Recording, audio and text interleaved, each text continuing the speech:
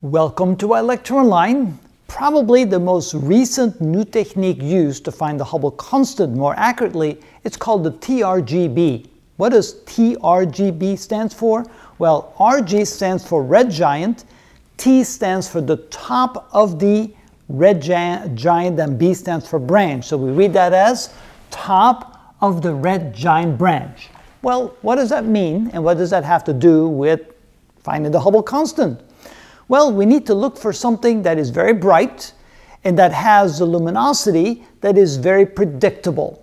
And it turns out that when a star leaves the main sequence and becomes a red giant, it starts moving up what we call the red giant branch. And it reaches all the way to the very top. At the very top, what has happened there is that the core inside the star that's now swelling up to be a red giant, well, the core is collapsing because the hydrogen to helium burning has completed. The whole core is now filled with helium. There's nothing to keep the core going, so the core collapses while the region around the core is now fusing hydrogen into helium, pushing the rest of the red giant out to enormous size.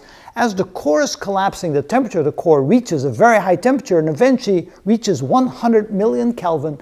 At that point, hydrogen can be converted into carbon, and at that moment we have what we call the helium flash. Well, that happens at a very particular moment in the star's life as it's moving up the red giant branch, and when it's at the very top and the helium flash occurs, the magnitude of the brightness of the star is right around a minus 4.0, plus or minus about 0.1, 0.05, a very small variation in the brightness of a particular type of red giant. Now, of course, they look for a red giant that came within a certain range on the main sequence, so that the brightness at the helium flash is right about the same amount each single time.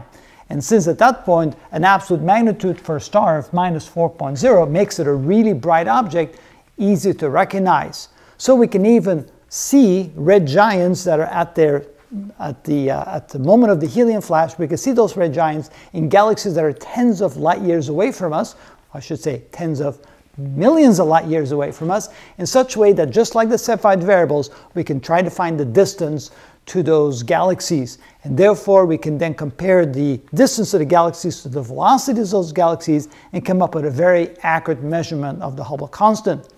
Notice that this is a technique that didn't start until about 2012, 2013. By 2014, the range was about 75 on the high end and about 65 or so on the low end, with an estimated value of about 69. Very quickly, by the time 2017 came around, the range had changed from about 74 to about 69, with an average value of 71. And then finally, about 2020, we're now at a range of about 72 on the high end and maybe 69 on the low end, with an estimated value of about 69.8. And notice the very important part is that this range is relatively small. In other words, we're fairly certain, because of this very small uncertainty in the absolute magnitude of a red giant that experiences a helium flash, because of that, we can make some fairly accurate estimates of the value of the Hubble constant. What's interesting is that the 69.8 is well below the 73.9 that we get with the Cepheid variables, and the range puts it below what we expect to see for the Cepheid variables. That's kind of strange, although 73.9, 69.8, the distance between those isn't very large, and so that's encouraging that the two very different techniques do give us a fairly similar answer.